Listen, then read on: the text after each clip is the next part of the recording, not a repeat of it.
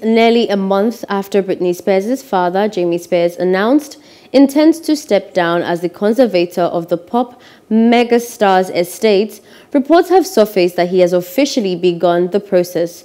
Via court documents obtained from reports, Jamie, the father of Britney Spears, after being slammed in a damning testimony from Britney that sent shockwaves throughout the industry, has not only filed paperwork to have himself removed as the head of her estate, but also is putting wheels in motion to request the courts end the arrangement altogether. The news comes just a week after Britney's lawyer, Matthew Rosengart, alleged Jamie was attempting to extort millions from the Grammy winner estate just to step down. Specifically, Rosengart claimed that Jamie was seeking $2 million in payments, which includes $1.3 million in attorney fees, $500,000 to Britney's former management company, and additional payments to himself.